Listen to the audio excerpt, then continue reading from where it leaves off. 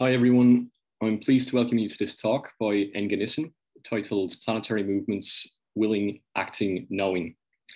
My name is Eugene Brennan, and we're hosting this talk with the University of London Institute in Paris, taking place within the context of a seminar series, Theory in Crisis, which we launched last year, and has been fundamentally about questioning how we approach the activity of theorizing in times of crisis, how such moments exacerbate the challenging of periodizing and representing any experience of the present.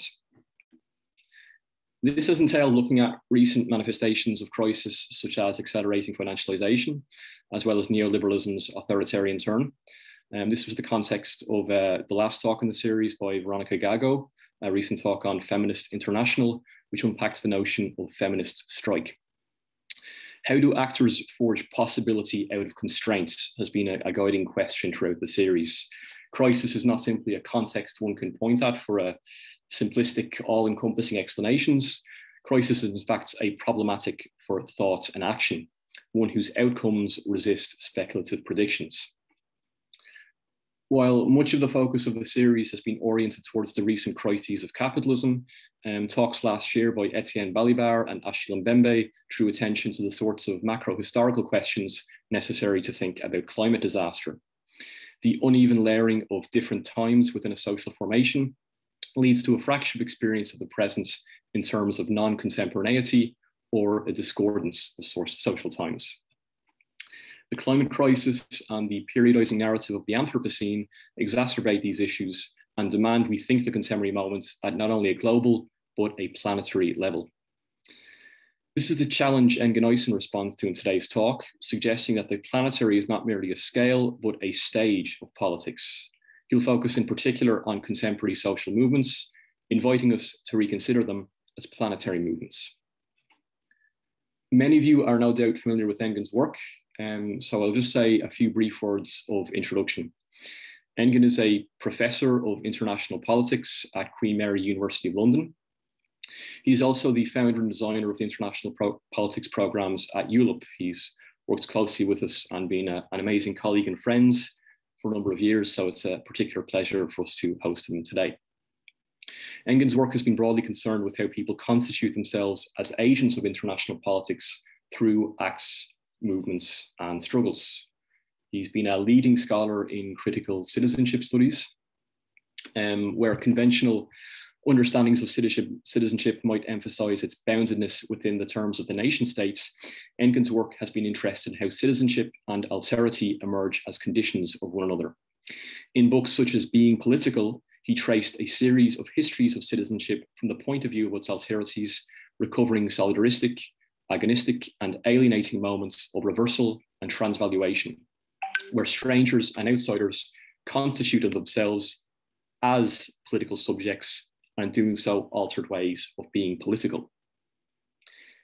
In more recent works, such as Citizens Without Frontiers, Engin continued to develop a highly illuminating way of theorizing citizenship in terms of the heterogeneous acts in contemporary politics, where subjects act against, across, and beyond the figurative and literal frontiers that constrain them. More recently, again, in Being Digital Citizens, co-authored with Evelyn Rupert, they similarly considered the performative acts of citizenship in the specific context of the digital, illustrating how digital citizens constitute themselves as political subjects. This book fed into a recent article titled The Birth of Sensory Power, which offers a compelling reading of our contemporary moments in terms of the emergence of a new form of power, sensory power, articulated and nestling into existing forms of power as described by Foucault, Deleuze, and others. These are just some of Engin's major contributions to research in recent years. And the subject of today's talk is perhaps a more recent development or turn in his research. So I'm really looking forward to hearing about it, as I'm sure you all are. So I won't delay any further, and it's my pleasure to hand you over to Engin. Thanks very much, Eugene. Thanks very much for that kind introduction, as well as for inviting me to speak in the series. I've been following the series since its beginning. It's been a fascinating experience, and I'm absolutely delighted to be here today. And really, I've been looking forward to this. I'd like to start also by thanking Angela Stevens and Martina Tazzioli, who invited me a few months ago to write an afterword to their fantastic volume of essays on collective mobilizations creating new political spaces. Little did I know when they invited that my thoughts would rapidly accelerate into thinking about the planetary, partly inspired by also a number of speakers in the series, but also readings of recent contributions by Dipesh Chakrabarty, Bruno Latour, William Connolly, and so on. So I began thinking about how we might think about the present condition, where we are facing the planetary. I will explain various angles of that, as well as the broader history of social movements. So I'll briefly provide a background where and how I see the overlaps and connections between these two terms that constitute the concept that I want to propose today. This will allow me to acknowledge some of my debts to those scholars whose work on movements and the planetary have inspired me to take up this challenge. But I want to hopefully spend the bulk of my time with the qualities of what I call planetary movements. This is because I want to be provocative and generate critical questions, and I hope that there will be many at the end of this discussion. Now, diverse but resonant social movements mark the beginning of our young 21st century with several emergent qualities. There are far too many mentioned here, but no one is illegal, Idle No More, Adbusters, the Narmada Resistance, Black Lives Matter, Rhodes Must Fall, Me Too, Extinction Rebellion will signify immediately different qualities when we compare with 19th and 20th century movements, such as international congresses of working peoples, the working class movement, women's movement, anti-slavery, anti-colonial, anti-war, anti-racist movements, feminist movement later in the 20th century, queer, trans, indigenous, and environmental movements. There are continuities with these movements of the 20th, 19th, and 20th century movements, but also there are significant breaks. The 21st century movements seem to traverse each other quite differently. Solidarity between oppressed, dispossessed, and displaced peoples and movements against sexual, racial, national, and class domination seem to coalesce, intensify, and diffuse around specific campaigns, even in the way in which I have mentioned their names sound different. The 21st century movements are quite campaign-like movements with various intensities changing over time and resonance. And they also typically, 21st century movements seem typically mount resistances of all sorts against domination by seemingly exceeding signifiers such as international, global, or transnational. They seem to play out on a different stage. Now, the naming of the present as the planetary is also happening as a movement, but it seems to lead a parallel, although intersecting life with social movements. And I want to capture this parallel but possibly intersecting nature of, on the one hand, the planetary condition and the social movements changing character, changing qualities of social movements, and whether we can theorize the present differently. So in that sense, the lecture is an invitation really to interpret these movements as planetary movements through various propositions or qualities that I'm going to develop. I will group them into willing, knowing, and acting to look at various aspects of how these movements are functioning at this as I see them. But before then, I will provide a background on two powerful imaginaries that marked the 21st century and 20th centuries. One is a global imaginary, let me just actually move to global imaginary before I talk about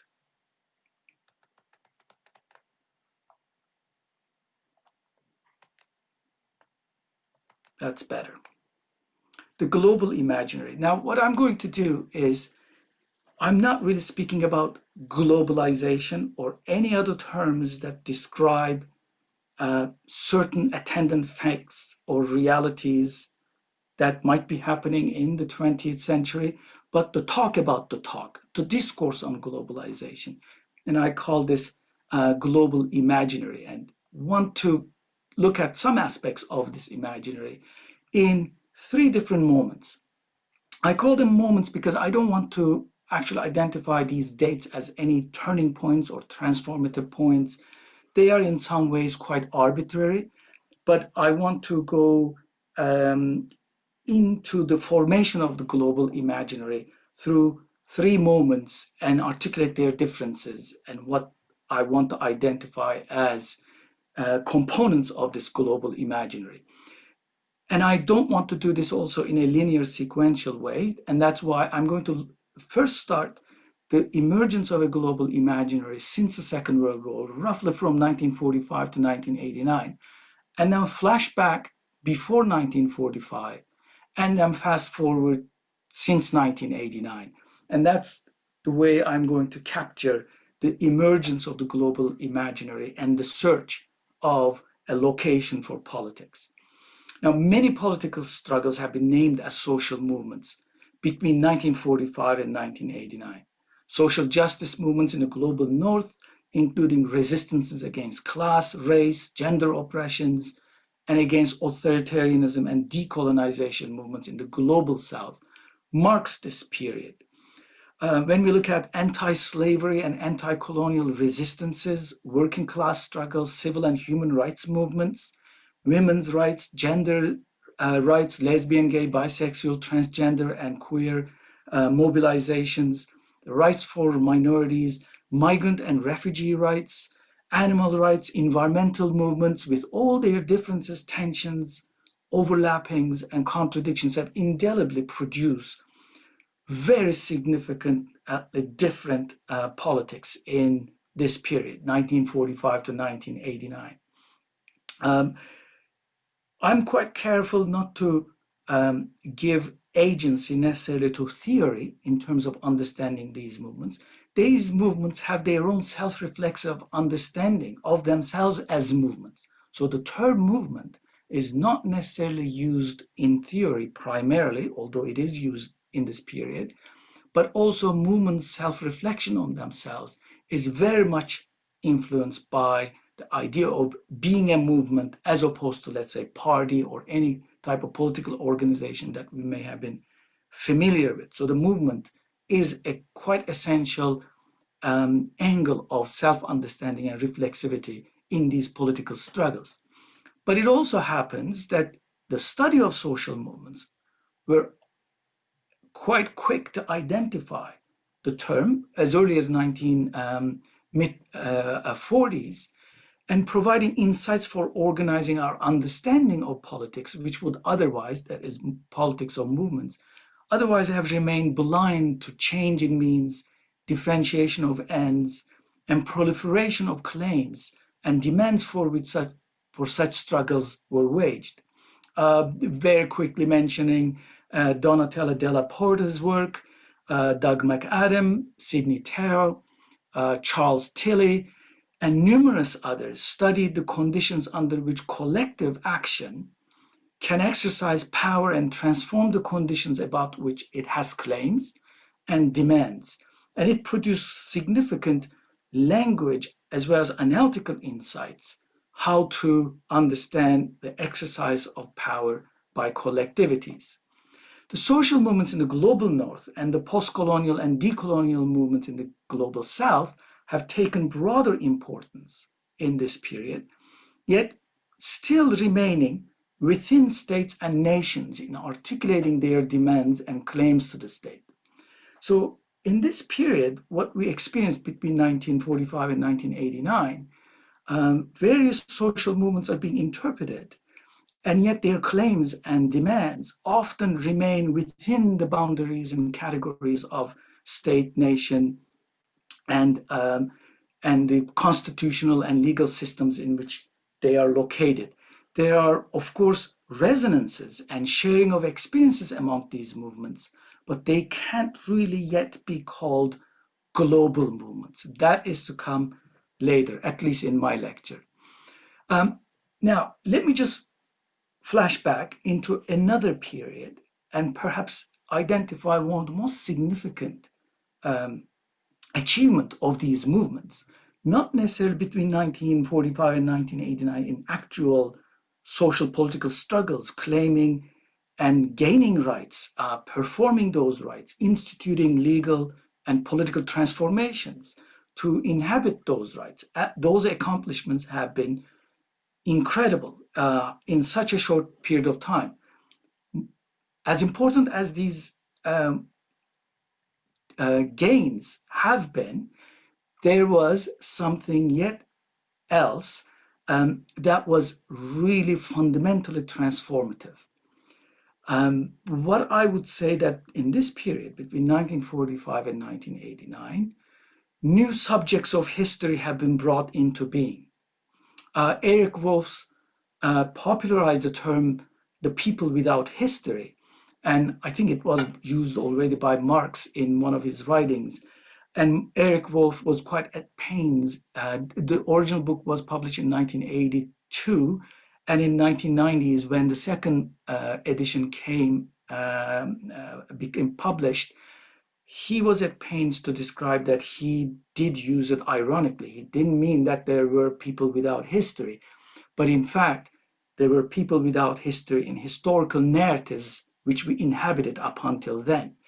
And what we have experienced between 1945 and 1989, peasants, slaves, indigenous peoples, women, workers, students, soldiers with conscience, the oppressed and the colonized, were also brought into being historically. Their histories were written. Classical histories of Greece and Rome have been rewritten by taking into account of women's struggles, slave revolts, peasant uprisings, and organizing. We have begun observing and seeing different subjects of history being written into history. We have seen slave revolts being included in our historical narratives. Indigenous peoples have made themselves into history as subjects of history. Women, workers, students, and I've given you a list that is only a short one, but many, many accounts of this. So before 1945, we cannot speak of social movements as such because the word and self-description did not exist. But between 45 and 1989, it was not just a contemporization of social movements, but also historically changing what counted as a political struggle. And this is really significant as I'm trying to capture with the global imaginary as writing peoples without history into history that we have experienced. Now, what's been happening since 1989? We have been witnessing the emergence of what we come to call global social movements. That addition of global, the adjective that described the signifier to social movements, meant a number of things. Although originating from within specific states and nations, they were organized and mobilized differently. As I mentioned in my introductory remarks, even these movements' naming signifiers feel different. The globe became increasingly articulated as the stage on which these movements carried out their struggles against domination, and creating alternative mobilizations gained momentum on which movements carried momentum through an international human rights movement, as well as world social forums between 2001 and 2018, and likely to continue. These were increasingly interpreted as international movements, transnational movements, and global movements in the literature, as well as those movements began signifying, defining themselves as international, global, transnational. Resistances to financial crises, the uprisings against authoritarian regimes, autonomous movements of migrants and refugees, and the movements in solidarities were all waged globally, still performing national struggles, but having much more resonance in terms of the claims that have been forwarded, the demands that have been articulated, having broader reach than in any given nation state, although they may be staged in a particular nation state. So there's an ontological shift in politics. The place of politics is shifting.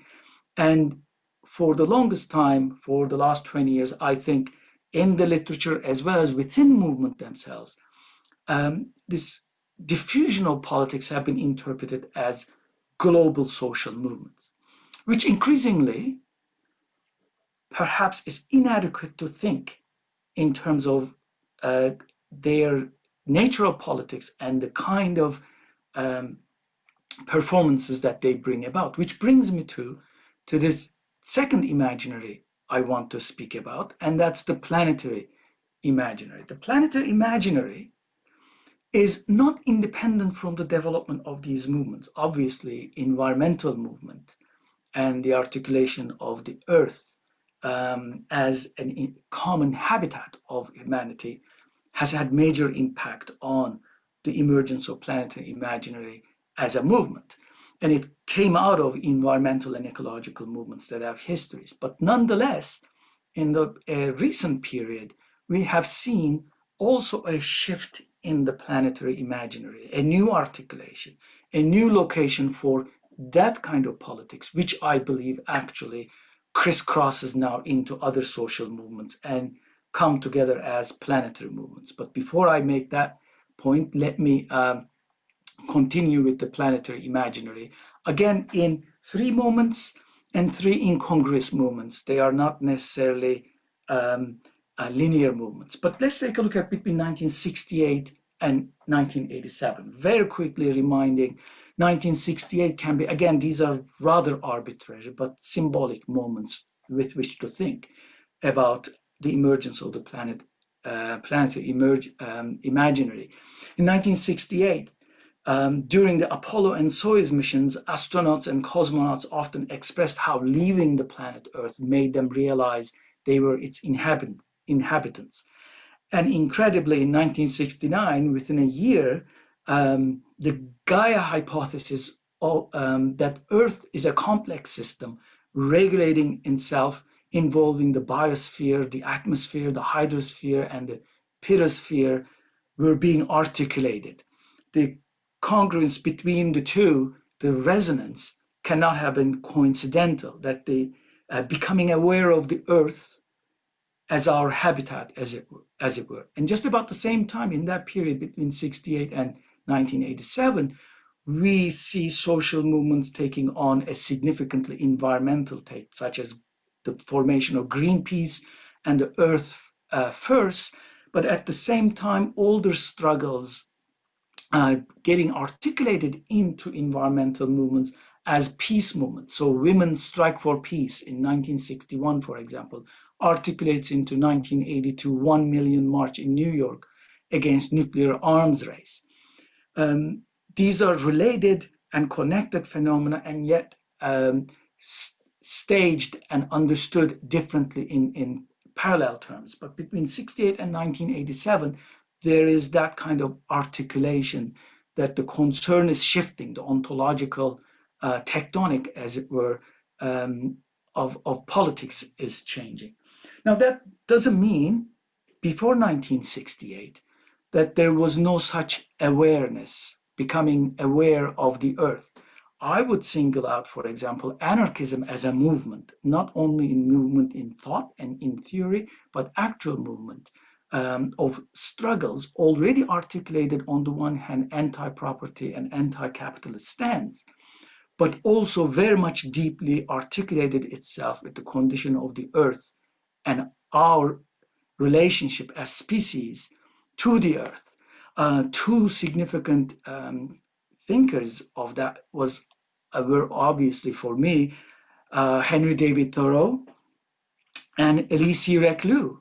Both of them have laid the ground to think about the Earth in quite different ways and articulating already an anti-capitalist imaginary, particularly revolving around the question of property. In 1920s, so they mostly did this in the late 19th century and the early 20th century.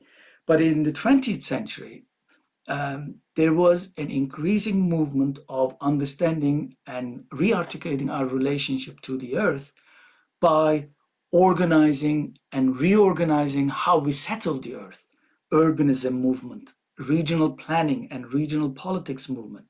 In 1923, for example, the Regional Planning Association of America with Lewis Mumford already articulated a very strong politics against fossil fuels and declared the end of car already before the car, the automobile became the ubiquitous technology of the 20th century with its all consumption of fossil fuels and the extractivism that it perpetrated.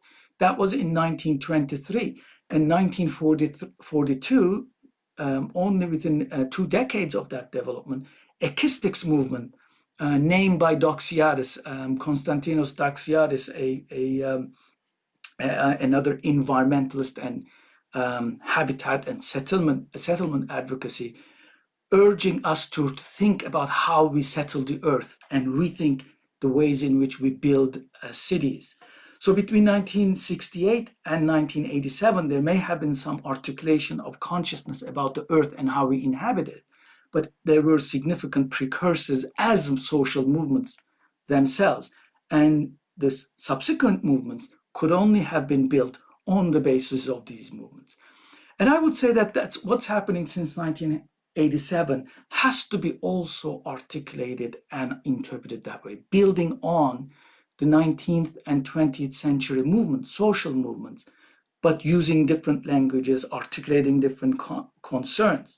When we look at what's happening since 1987, I picked 1987 as the publication year of the Brundtland Report, Our Common Future, articulating the present and the future at the same time and identifying its commonness and using that term our understanding of sustainability of the earth and the systems that the Gaia hypothesis articulated, their possibility of sustaining our lives. But within a year of that, 1988, the founding of Intergovernmental Panel on Climate Change, IPCC, as a United Nations body is another significant moment. And of course, 1995 Berlin, the first conference of the parties, COP summit to assess progress in dealing with climate change, which we recently had 26 of those meetings. Now, these all brought into being a particular becoming aware of the earth, a consciousness, in a way that perhaps it wasn't possible in these terms before 1987, but the urgency, if not the emergency, of articulating a certain horizon and naming of the present, naming of the epoch, our own epoch, with a geological temporal category, Anthropocene, shifted the ontological situation significantly. We are now realizing that the planetary movements, these connections that I'm making, are not only between temporal, that is geological or historical, but also between and across spatial imaginaries. And it requires understanding these movements as social movements, historically and geographically. In a way, what I'm going to propose that quite similar to writing subjects into history, that I consider as social movements' major accomplishment, writing subjects without history into history, that this recent phase, since 1987, what happened is that the earth has been written back into history. And I have, of course, I'm inspired by Dipesh Chakrabarty's Climate of History, as well as Bruno Latour's Facing Gaia. Despite differences, the argument, for example, for Dipesh Chakrabarty is that we can no longer write human history independent of geological history. Therefore, we need to begin to interpret. We need to begin to experiment with writing our own history along with our involvement and embodiment in the earth, which we might then call geohistory. And Bruno Latour's brilliant contribution has been, perhaps this moment is when we are restoring agency to the earth, that the earth has its own systems and regulatory mechanisms and complex elements that is not passive extractivist object that we can play on, but we have to work with and restoring agency. Again, from my point of view, perhaps we are at that moment where we are restoring, we are writing Earth's history into history. So this naming as a condition rather than an epoch, that is at a moment that we are considering that humans' impact on the earth is more significant than any other. Therefore, our epoch has to be thought differently. Introduce a new consciousness or awareness into politics. And Isabel Stenger's contribution to think about that, Donna Haraway's opening up of the concept of Anthropocene in different directions, Bill Connolly's intervention in thinking about how this awareness can be connected with politics, Bruno Latour's intervention have been really significant, along with Achille Mbembe, Dipesh Chakrabarty, and in fact Etienne Balibar in this series. For me, I'm going to draw two major conclusions from this for us as the necessity to think of the planetary with social movements and conceptualize them as planetary movements. The first consequence, the first conclusion that I draw is that the naming as a condition, not necessarily the name itself or where we might actually draw its boundaries, that there is an urgency emerge at this point in time to name our epoch on this condition, differentiate the notion of international, global, or transnational politics, because the planetary is not a scale.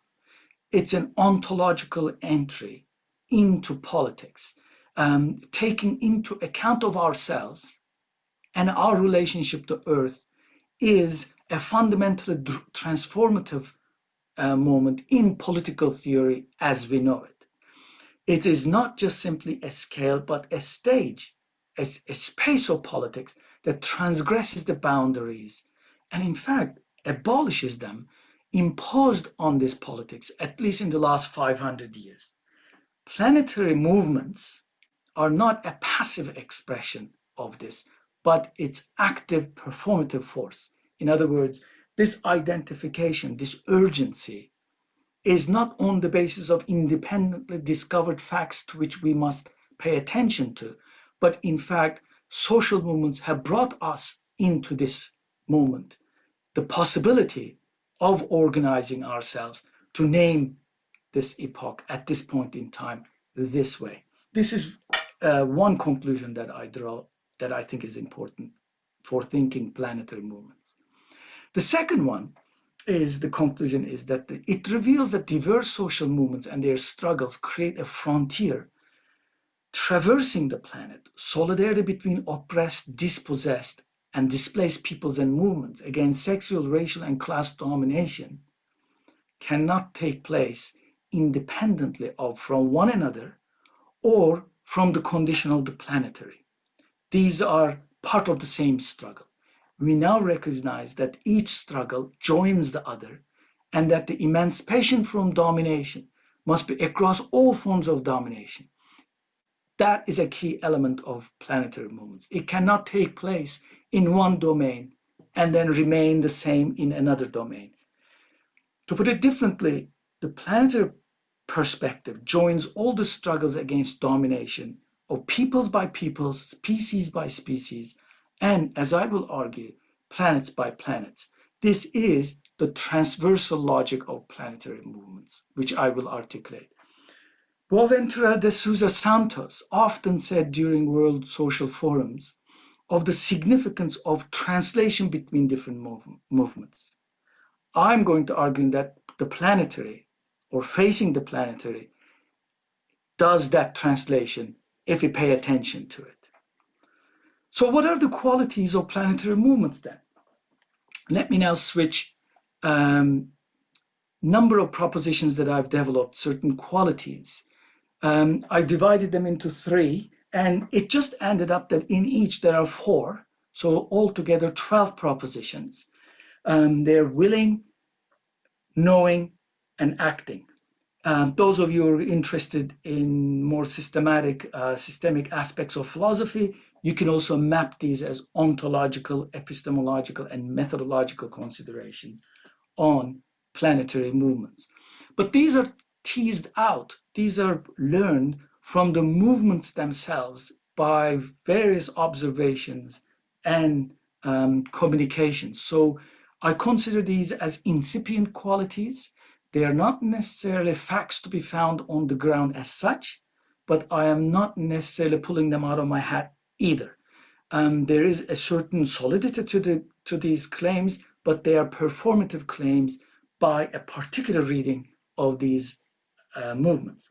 I'm going to start with willing, mobilizing desire and affect. This obviously comes from my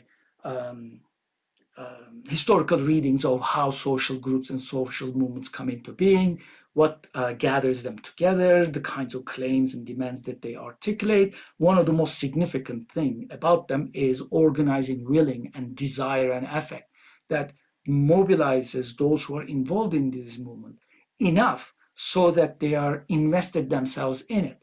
Without a certain orientation, a horizon of organizing desire and affect, movements will not come into being. What is then mobilizing the desire and affect in planetary movements? 4 propositions. 1, what makes the kinds of movements that we now bring under planetary is not a scale, but way of seeing. I said that, a perspective. Let's just articulate some of the consequences of this. If it is a planetary imaginary, these movements are planetary because they often resist seeing like the state or empire or corporation. If war has been the primary mode of domination in the last 5,000 to 6,000 years, no less, and especially in the last 500 years, organizing humanity around conquest, planetary movements reverse this with a focus on the planet Earth as humanity's incontestably common habitat. This simultaneously places humans in a predicament for interspecies solidarity, for being the species having now had the decisive impact on this common habitat. Planetary movements are neither merely about human species themselves, it's not about us only, nor about the planet Earth itself, but the planet Earth as the common habitat of all planetary species. Planetary movements replace war with care. The opposite of war is not peace. War with care as a condition of life on the planet Earth itself. During the COP26, there were some media, mainstream media reporting of how the young generation is feeling anxious about the planetary condition, the climate change and the climate emergency. And a few young activists, when asked, they said, "We are not anxious, we are angry." Right on. That's exactly the response in terms of mobilizing desire and affect. Second one, the term planetary is only a shorthand. Planetary movements make us recognize that they are movements within interplanetary or interstellar space. If planetary movements orient toward the planet Earth with care, this also places planetary species in relation to interplanetary and yet unknown species. Planetary movements recognize that humans have already had an impact on other planets, and they reject colonization of space for military and corporate conquest. We already know the consequences of terra nullius, nobody's land, on indigenous peoples, beginning with Australia. We can only imagine catastrophic consequences of nobody's space, that is, conquest of space, as though no other species is present.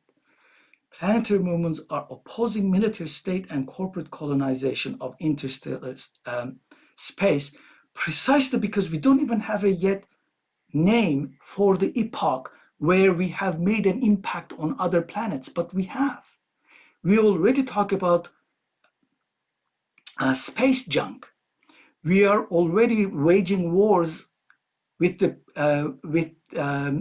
pseudonyms or ideologies like peace and exploration in space.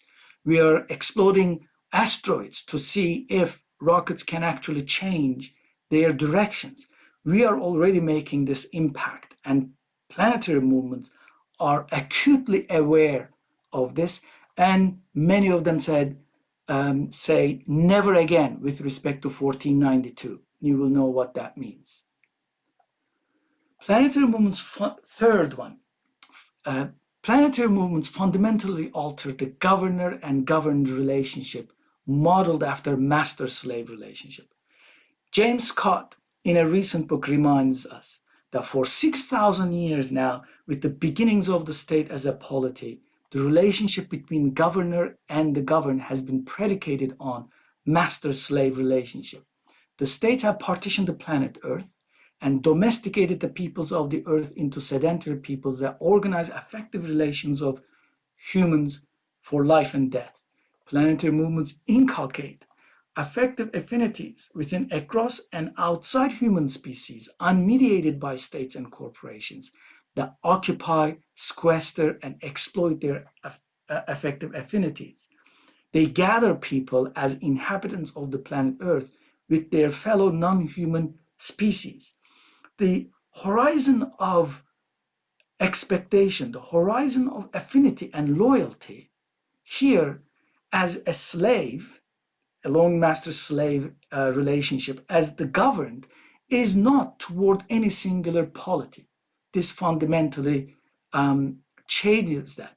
These movements may make claims on states, have to make claims to nations and corporations, but they don't evaluate life and death from their perspectives. The governor-governed relationship is being transformed. One of the things that I love about James Scott's book is that its problematization of the phrase domestication of plants and animals, as though that domestication of plants or animals occurred independently of domestication of humans. Slavery was born out of that moment of domestication of plants and animals, domestication of peoples by people. That is a significant moment 5,000-6,000 years ago in the articulation of polities which determine our lives today. The other thing that I really appreciate about James Scott's book is that it is put forward as one which written by from the point of view of barbarians. It is yet another stage in the process of writing subjects or people without history into history, where it's making it at actually principle of writing history from the point of view of barbarians. Finally, in terms of thinking about how planetary movements are organizing activities of willing, desire, and effect, they displace binarism as a condition of life. This is a complex one. The either-or blackmail, as though decisionism can determine fate of the planet Earth and its species, is displaced in planetary movements with a critical attitude of neither nor. Anytime planetary movements are blackmailed by an either-or decisionism, their immediate response is neither nor. This response is not indecision in my view, but undecidability. We cannot sort things out with predetermined terms of debate without negotiating them. The response neither nor opens a space for working out disagreements and disaffections to reach out divergent possibilities. The emergent political spaces we are seeking to disclose are already embodied in the displacement of such binaries: migrants or citizens, deserving or undeserving, legal or illegal, regular or irregular, excluded or included, masculine or feminine, local or global, revolution or reform, nature or culture? The answer, neither nor. It was World Social Forums that made it popular. Another world is possible, and the planetary movements often practice that specifically. Now, I'm going to switch to second set of propositions, and this is mostly about epistemological considerations. How do we know? When do we know? Who knows? Issues of justice, truth, and negotiation. How do these things are elaborated in planetary movements? Again, number of propositions. I'm imagining, before I begin my epistemological considerations, immediately a question that arises. Are all international, transnational, or global movements also planetary movements? Is capitalism not a planetary movement? Is racism not a movement of planetary proportions? Is nationalism, is fascism, is jihadism, is patriarchy not a planetary movement? Capitalism and nationalism in the last 200 years, racism and imperialism and colonialism in the last 500 years, religion in the last 2,000 years, and patriarchy in the last 5,000 years have been movements restlessly traversing the planet Earth and dominating peoples and other species. That these movements traverse the planet Earth does not mean, and it doesn't make them, planetary movements. They have been movements of enslavement and domination that endanger all species. I propose that we confine the concept planetary movements to those that claim, demand, articulate, and enact emancipation from all forms of domination. So domination and resistance and domination are fundamental categories of planetary movements. Planetary movements are resistances against domination of peoples by peoples, species by species, and planets by planets. They do not mobilize for negative freedom. They seek emancipation from domination as injustice, institutionalized and maintained by state, corporate, and military forms. This becomes obvious, to give one example, when national and international governing authorities in the global north frame population movements originating from the global south as migration and as movements to be controlled, managed, and regulated for the benefit of the global north and its structure of domination. From the perspective of planetary movements, they are people's movements, period. There are multiple concepts of justice, and that there are such complexity to different forms of justice is not a daunting problem for planetary movements. It is in fact a resource. This is because the concept of justice, often I see being mobilized in planetary movements, it's not a means and ends concept of justice, but a practical concept based on historical injustices arising especially from the last 5,000 years of sedentism, statism, extractivism, exploitation, slavery, racism, and patriarchy instigated by Euro-American imperialism, capitalism, and colonialism.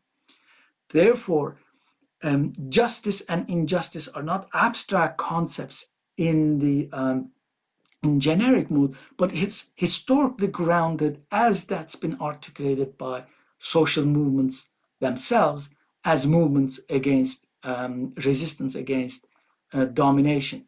Therefore, justice is something that is articulated, negotiated, and sought collectively. Third proposition, the planetary movements, for them, conventions of truth-telling stand in dialogue with each other. Truth-telling conventions, such as sciences, arts, humanities, activism, journalism, and spirituality, are understood as solidaristic yet agonistic conventions. The authority and legitimacy of a given convention derives from how and under what conditions its truth-telling reveals injustices suffered by domination of a people, a species, and a planet. Planetary movements practically understand that any truth-telling convention will have a specific history, and it will bring to the dialogue its dynamic and changing principles.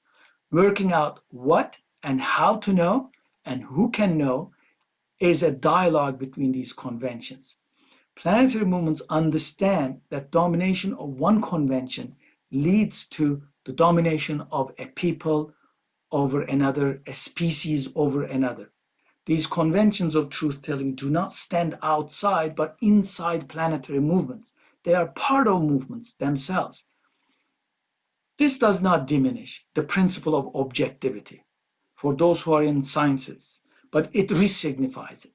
The principle of objectivity that characterizes truth-telling in sciences as planetary movements is not spectating, but acting.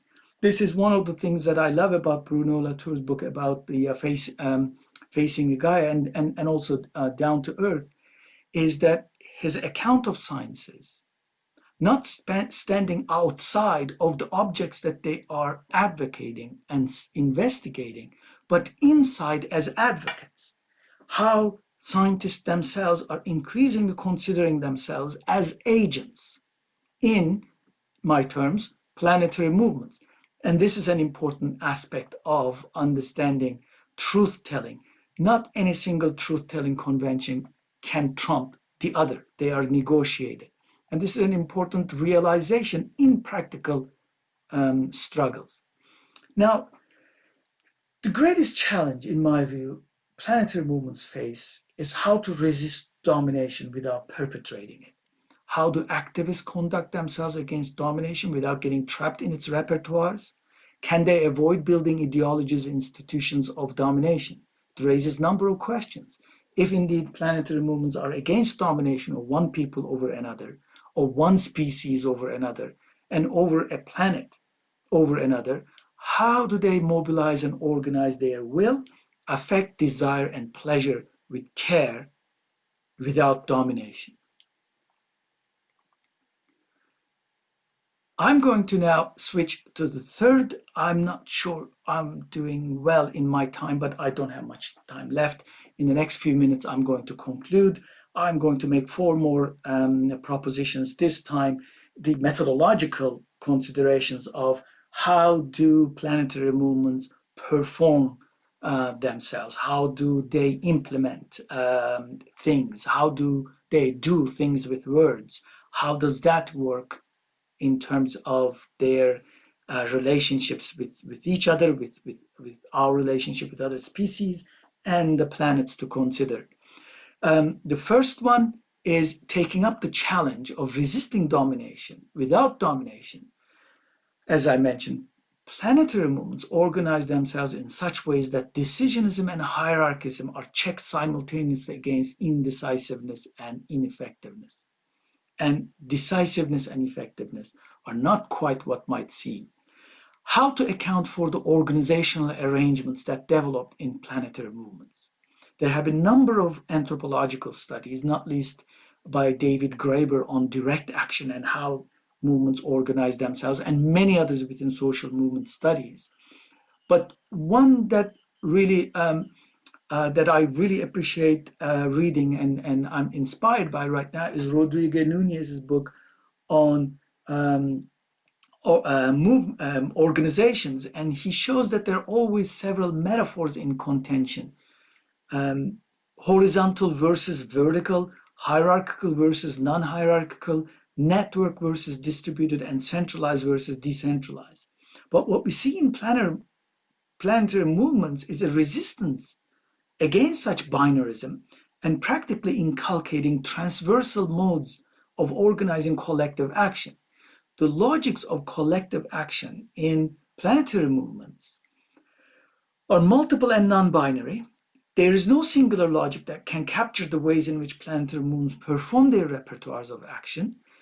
That we describe planetary movements as transversal does not mean there is a unifying logic that determines them, but that planetary movements perform their actions by continuously crossing, or rather traversing, borders and boundaries. These borders and boundaries of capture include nations, states, corporations, empires, but also boundaries such as statuses, categories, identities that planetary movements reassemble, rearrange in creatively multiple ways. Planetary movements produce bricular assembling actors who gather together various transpositions from through which perform acts against domination.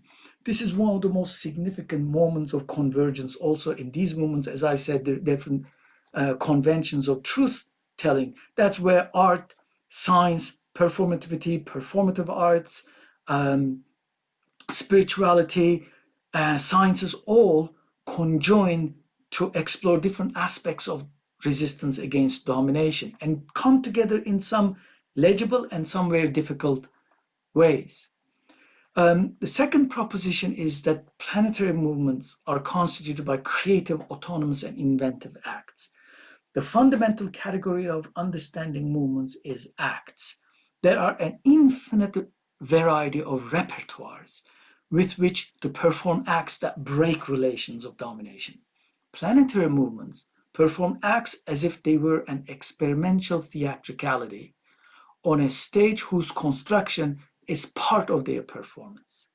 In other words, planetary movements build the stages on which they play out their acts of resistance. Their experimentalism, as the situation is internationally worked out, involves developing repertoires that can be assembled, reassembled, disassembled, used, and reused. The dramaturgical character of planetary movements involves this work of assemblage and arrangement by working out various repertoires and experimenting with their effects. Peter Weibel's work on global activism and critical zones are absolutely beautiful testament to this theatricality. On the other hand, numerous actors, what they do on the internet is another testament of this creativity. The internet has been both an embodiment and expression of this. Planetary movements continue to integrate online and offline activism in inventive and creative ways with repertoires to create spaces of resistance, despite the closing in of the internet, which I cannot go into at the moment. The third is proposition in terms of acts becoming fundamental key aspects of planetary movements is the planetary movements embody and express an essential aspect of life. When I say life, not only human life, life as we increasingly understand that takes place on Earth, its ebbs and flows in continuous but variable intensities. These movements generate restless intensities, but yet can vary these intensities, rest, evade, slow, and then quicken and intensify again in an ongoing, continuous manner. Those who see the drama of life as introduction, body, and conclusion, the continuous and variable intensities with which planetary movements ebb and flow will be puzzling and unsettling.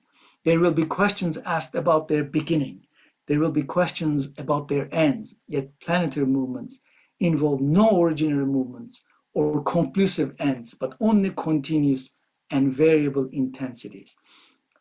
A controversial proposition. The fourth and the final proposition about acts. If planetary movements mobilize against binarism, they also deconstruct all means and calculus expressed in and symbolized by instrumental and calculative logics. It's not that planetary movements perform a politics of means without ends or imagine ends without means. Planetary movements fundamentally alter the relationship between means and ends as incongruous, asynchronous, and incalculable. The value of one cannot be derived from the other, but both can constitute generative parallels. And it is in those parallels and resonances that planetary movements do their work. Just to conclude, if there can be, in fact, a conclusion to these propositions, it is really quite significant to imagine acts as being key elements of these movements, and the actors that emerge out of these, not necessarily purposeful, willing actors, but actors who are caught in these movements in various capacities. The key protagonists in this unfolding drama of life we are experiencing are assembling agents of different peoples, species, possibly planets, who assemble various positions from and through which to perform these acts of breaks against domination.